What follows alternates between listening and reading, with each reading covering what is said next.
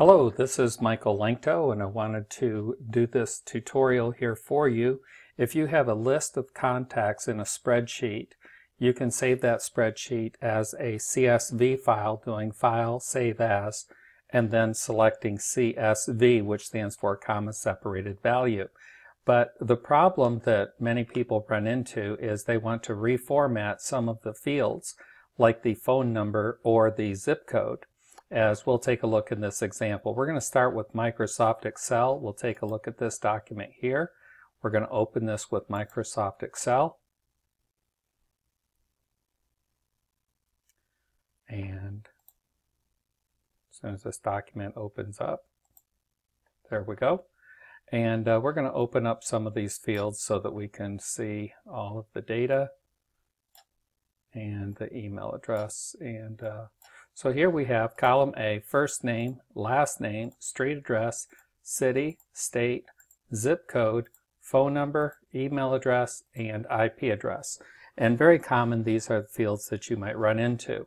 But you'll notice here that zip codes that are in the Northeast, like up in Maine and parts of New York, and they start with a 0. So in a spreadsheet, it's going to truncate or cut off that first 0.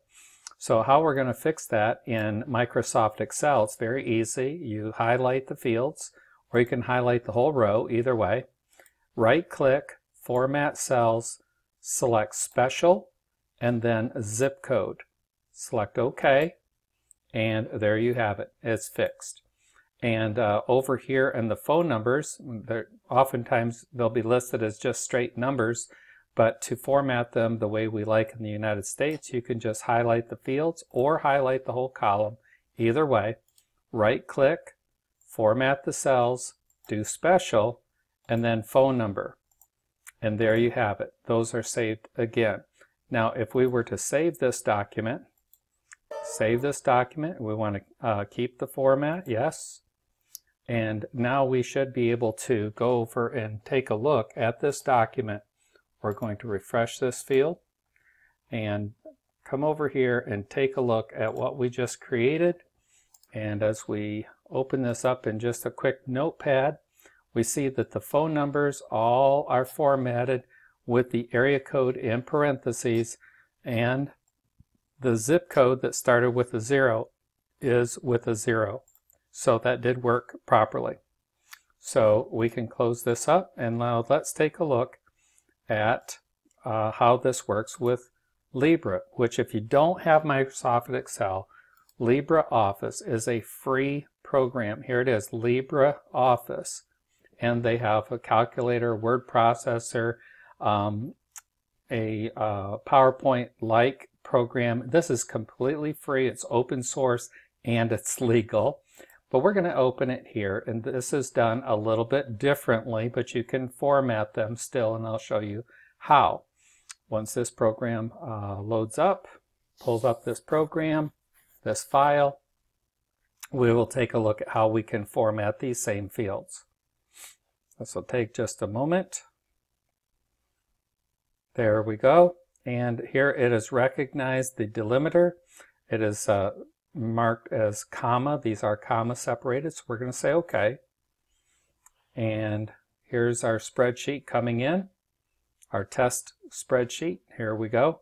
And now here they've already opened up the fields so that it's nicely formatted.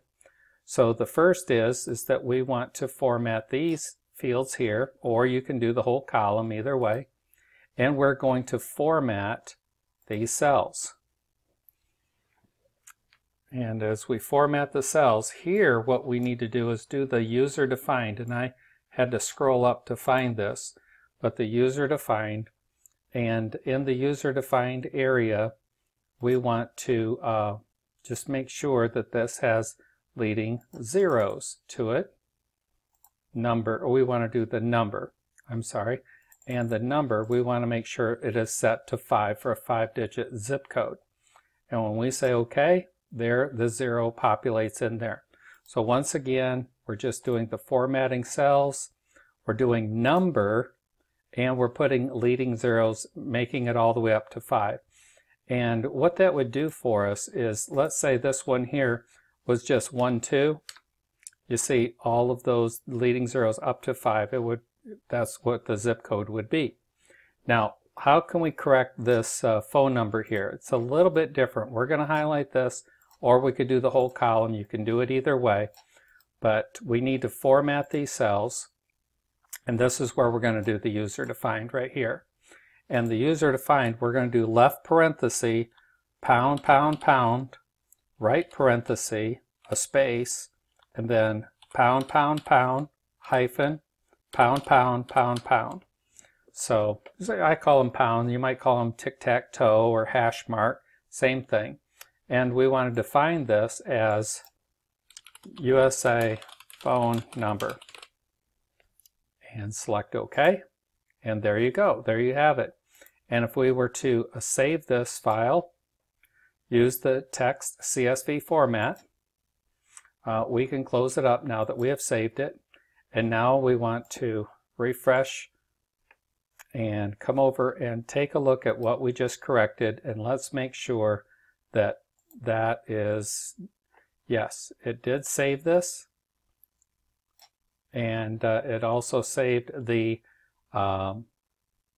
zip codes with the leading zeros. I did notice here that it changed the commas to a tab. Now here in most text editors you can correct this, and you can do this by just highlighting the tab, which is what I've done here. Just put my mouse here and highlight it, and then I'm going to call up my find feature, put in the replace as just a comma, and then replace all. Now all of those were changed at one time. Now it is once again a comma separated value, and I can file, save this file, and it is once again saved. So whether you're using Libre Office or whether you're using Microsoft Excel, that's how you can save your contact list in a comma separated value, reformat the phone number, and also reformat the zip codes to accommodate leading zeros. Have a great day.